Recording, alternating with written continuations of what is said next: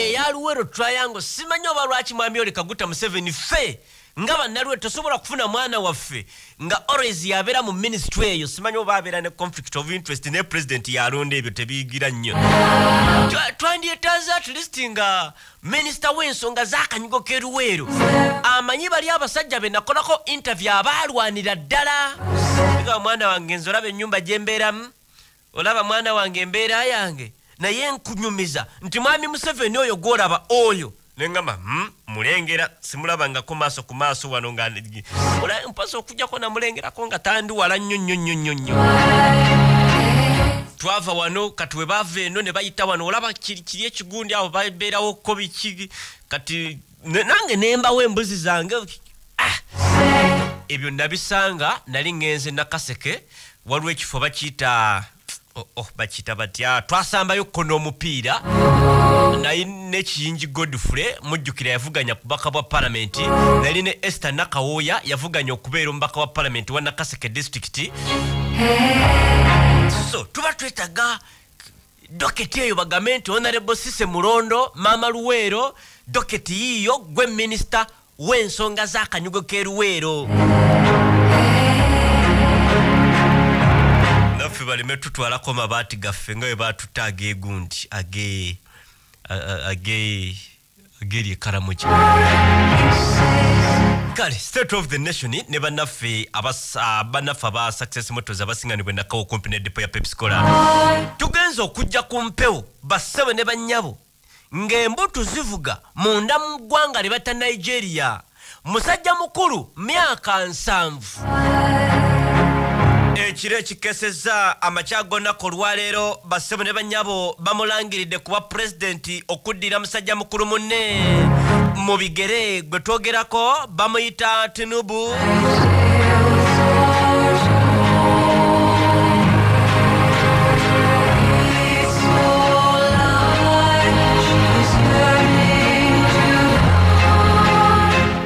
wakati nga ab'opposition bagamba tetukkiriza bassebo ne bannyabo Tinubu afunye obululu obukadde 8 mu emitwalo 8 mu 15,655 representing ebitundu ladha 36 n'obutundu 61 akutewe ekyokubiri bamuyita Atiku Abubakar Nagaga afunye obululu bw'abannansi b'eggwanga lya Nigeria obululu obukadde 6,984,522 abantu be bamulonze akutte ekyokusatu bassebo ne bannyabo Peter Obi afunye obululu obukadde 6,900 ladha yes mu emitwalo 9,800 mu 15,888 akutte ekyokusatu ladha ekyokuna bassebo ne bannyabo gwera gwe ngendo komako because afunye 6.22% obululu akakadde kamu mu emitwalo 49 mu 6,887 bamuyita Kwankwaso twogera ku musajja omu Nigeria Kwankwaso Rabiu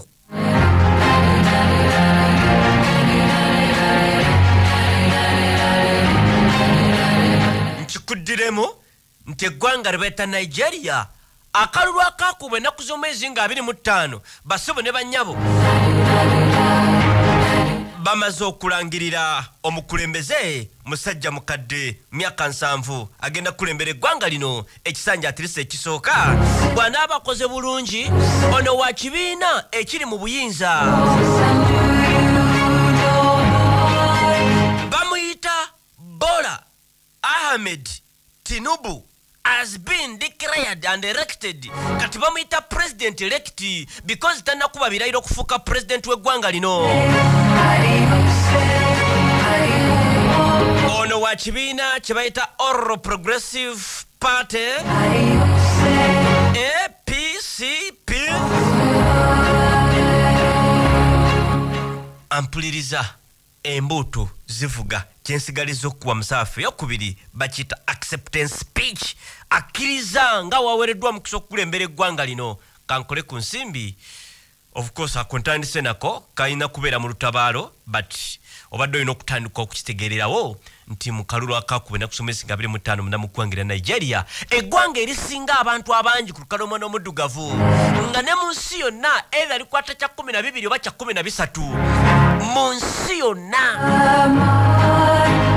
In fact waliwo ekyabwe byakwatako ekyomusanvu awo nga lisiti y'amawanga agasinga abantu abangi mu nsi yonna nga naffe tukiikiriddwa eggwanga lye bayita Nigeria.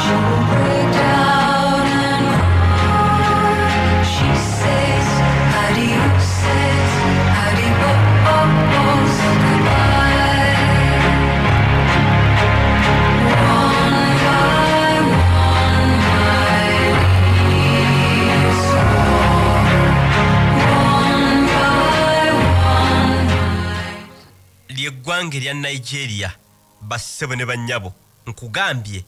n'abalonzi abakubye akalulu bakubisa mu bannansi b'eggwanga erya Uganda emirundi n'emirundi. In fact to be specific eggwanga lino erya Nigeria mu nsi yonna likwata ekifo kya 7 mu bantu abangi balina okusinziira ku statistics ez'omwaka guno. Bwetwogera omwaka guno ngamba omwaka gwa 2022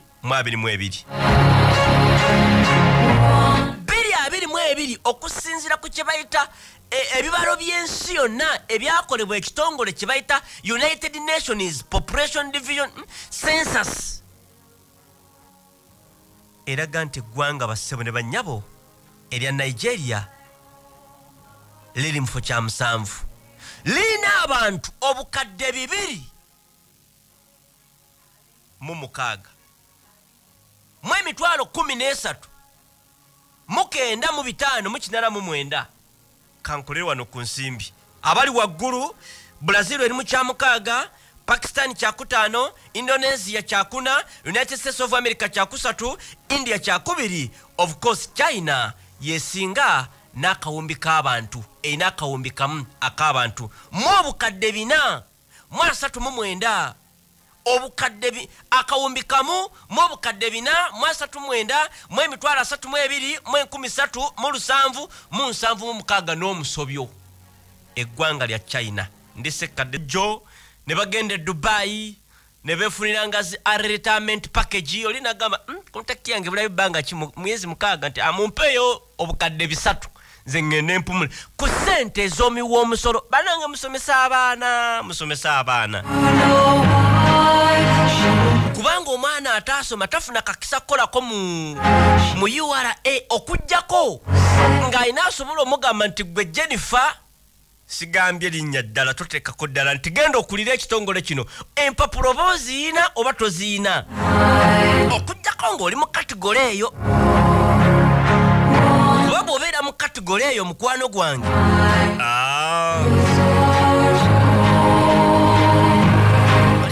bugambi nti gwe Jennifer nkuwaddaawo akakiiko kaba kateekateeka simanyi kafunye application simanyi balanze emirimu oli najja nagamba nze baŋŋambye embeere wano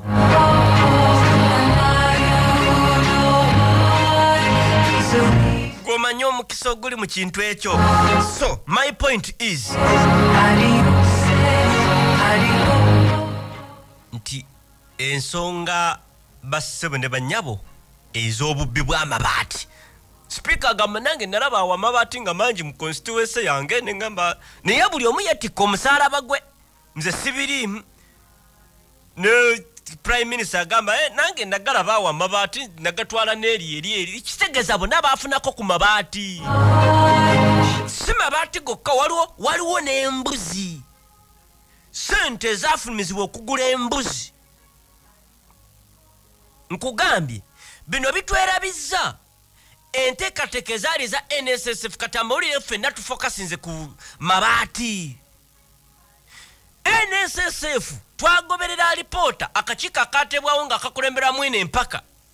ebimu bye kaazuula over 80 staff aba NSSF bagende Dubai ku nsimbi zaffe ez'abasevinga. Board chairperson yahayalinga ba consultant ku millioni 6 to increase his pay to millioni 3. ba staff bafunanga waliwo yafunako was it yali billion emu to voluntary exit okugamba tikakati nze njagala kumula mu mpeyo billion ngemu MD yazuulwa ng'agaba akola makes free donations mu billions eri abantu. MD kyazuka mu alipoota oba mu kakiiko nga kanoonyereza yagenda ng'awola abantu ku gundi sente Uganda crazy n'agiwa kyokka paka nakati tebannaba kuzza sente. Twakizuula basebe ne bannyabo baafuna kye bayita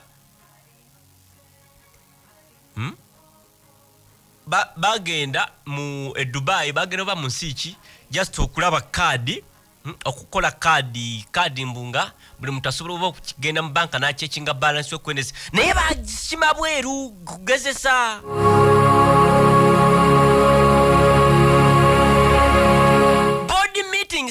Body meetings zatulanga Nairobi, Kenya, Dubai.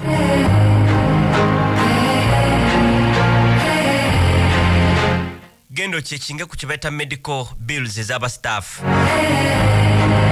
Waliwo gwe baalaga nti yafuna milioni 3.5 just exiting board member paid. Twalaba ne baluwa ng'oli awadde girlfriend we omulimu mu body emu ebyo byonna. Ndoza tulinda reporter because parliament yazemu okutuula era parliament olwatudde ne wabaawo okusika omugwa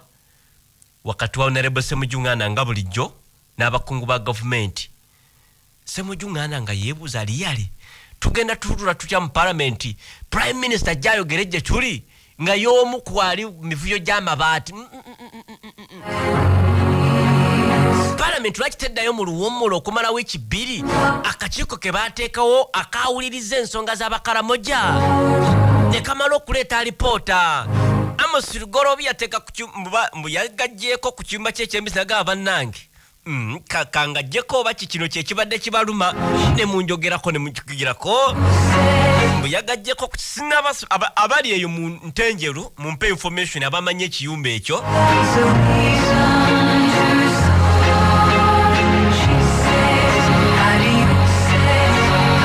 Kati njagala ngatte story bbiri eno sisobola kugirinza because najagala dda. However mu implementation we wajja okubeera obuzibu kubeera waliwo kamateekateeka kino Munnayuganda nze mbadde nkirindira goba tokyagala gomanya akawaliwo akuloga era oli mwononefu. We are going to bring a bill on anti-homosexuality. We will bring a bill on anti-homosexuality and I want to request the religious leaders. Ampuliriza oyo speaker wa parliament agamba tugenda kuleeta etteeka ku kye bayita homosexuality era ayagala ku mulundi guno bannaddiini. At this time round, be there to see who is who. Bannaddiini ne si bannaddiini bokka naffe bannayuganda speaker atugamba tubeerewo tulabe ababaka baffe ku mulundi guno. Okulonda kugenda kubeera by show of hand. Omanye nti ombaka w'egundi yebuziza. We will not allow an aspect of saying there was an aspect of quorum. Era ku mulundi guno because etteeka eryasooka okuleetebwa Honorable Minister David Bahati baalijjayo lwa quorum kyokka nga koro gayita amateeka 2 ne bajjayo limu. Ba Andrew Mwenda be bagenda mu kooti ne baliwawaabira. Speaker gamba ku mulundi guno tetwagala muntu kwekwasa kye bayita quorum. Now we are going to vote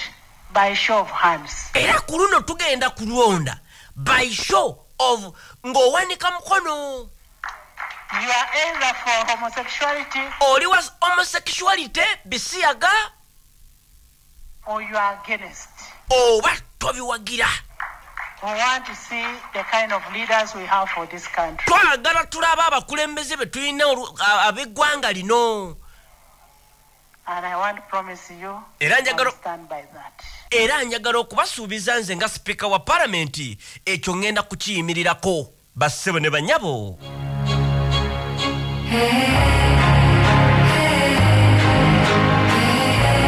Olaba ne munnamateeka w'eddembe ly'obuntu Asumani basaalirwa gwe bawadde olukusa agenda ateeketeeka etteeka agamba I am a lawyer munamateeka w'eddembe ly'obuntu human rights wabula agamba homosexuality ebisiyaga it's a human wrong not a human right bassebo ne bannyabo Katonda yali mugezi nnyo era kyovulaba omusajja gwe bayita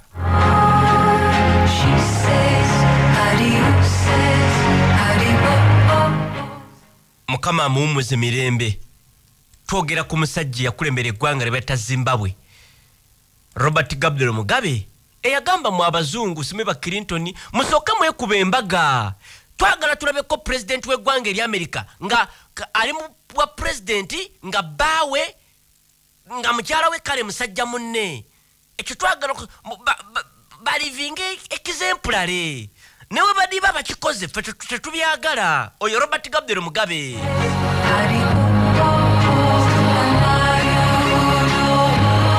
in fact Robert Gabriel Mugabe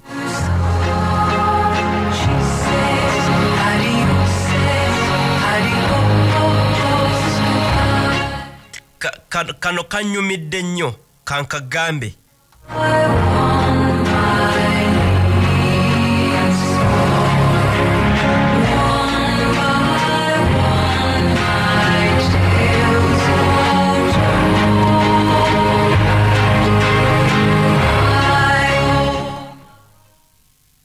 simanyi oba Robert Gabriel Mugabe yakogera but kaliko ekifaananyi kya Robert Gabriel Mugabe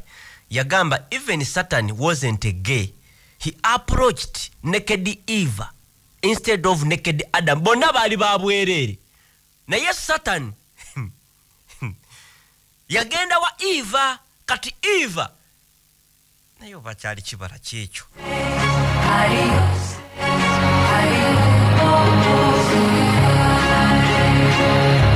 omusota gwakema Eva yensonga lwaki Mukama Katonda bwe yasooka n'atonda Adamu n'alabanga yeebowa n'amutonderayo ekitonde ekitamufa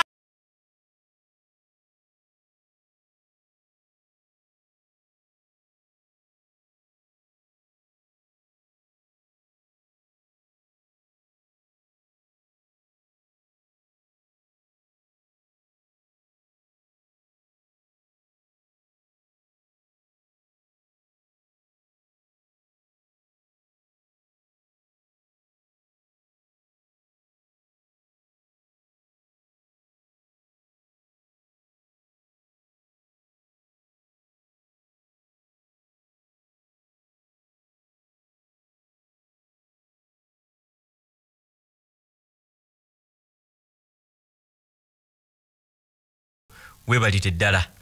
Parliament y'eggwanga erya Uganda essaawa yonna eteekateeka era enteekateeka bassebo ne bannyabo zikulembeddwamu omusajja gwe bayita Asuman basaalirwa simanyi oba ninayo wano ku gundi ya Goliath to our midst, who threatens the extinction of other countries. And may I say to the United States President, ampuliriza Africa yeetaaga okuddamu okufuna abakulembeze nga Robert Gabriel Mugabe nga asinziira mu UN General Assembly n'ayogera eri Abamerika n'amawanga ago twakafunako abakulembeze batono Robert Gabriel Mugabe Kanumwama Gaddafi Mr. Trump, agamba Mr. Trump, please blow your trumpet. Blow your trumpet. Blow your trumpet in a musical way towards the values of unity. Towards values, twina values of unity, peace, cooperation, onkolagana, togetherness, obumu, dialogue, enkuteesa, we have always stood for, and which are well read. Ampuliriza kankole ku nsimbi katono nnyo. Parliament eteekateeka ekkakali at least nakunyumiza luli akaboozi ne nkugamba nti ku Saturday enewedde nali wali kasanga tikazinga ne bampita ngaluwo mvubuka wa myaka 17 in fact kanonye dobozi kanonye erinnya lyo ndi bagamba bokazinga baba abazadde benga gye bali bamanye omwana waabwe nti yakkiriza wa myaka 17 bamukwata ayagala